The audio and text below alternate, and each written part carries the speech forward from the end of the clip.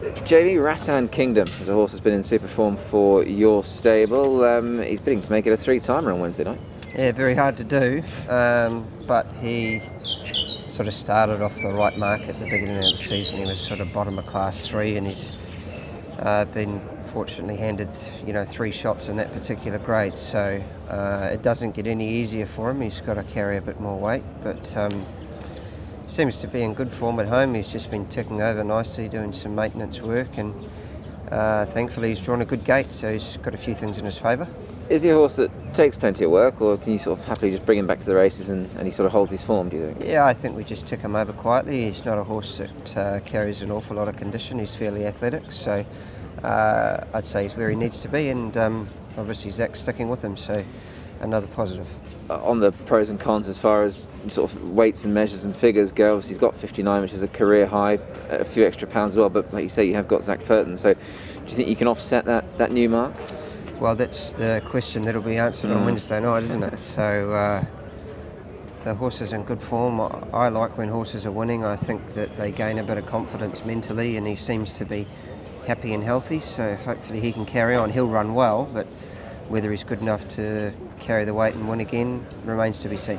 Absolutely. And talking of a sort of a confidence thing and obviously a winning thing, you've had winners at the last 3 meetings. Nice that momentum continues, obviously, and those winners do keep coming. Yeah, it's good to, as you say, get a bit of momentum up and a bit of regular sort of winners. We're kicking stones there for a little bit at the beginning of the season, but horses are starting to find their form, and admittedly, as I've said before, it's taken a while to understand how it works here, and you have to adapt. But yeah, we had some pretty ordinary horses to start with, and now we've got some new ones coming out, and a few of the other ones are starting to find form, so long may it continue. Vincent, Jumbo Legend, one of your rides on Wednesday night, horse very much in form. He's going open trip. What's your take on the extra distance for him this time around? Yeah, last couple of runs he start to couldn't really keep up the pace for 12. That's why we decided to step him up, and at the trial we trial him in at a mile, and he still had a good turn of foot, so we're sure he can handle a mile. With the good barriage will definitely help. So.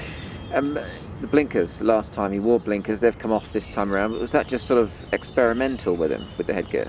Yeah, we tried the blinkers and see if he responds well at a 1200 and still have the good turn of foot. But I think stepping up a mile is a better option than just put a blinker and go for 12. So yeah, that's why we step him up, and of course to the mile we don't need the blinker. We should be able to sit a little bit closer than 1200 all the time at the back. So yeah, without the blinker you should be able to do it.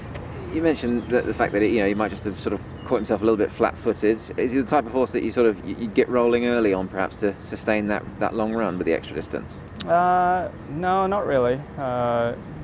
He can still kick as long as he, of course, he surely relax well. He shouldn't be over racing, so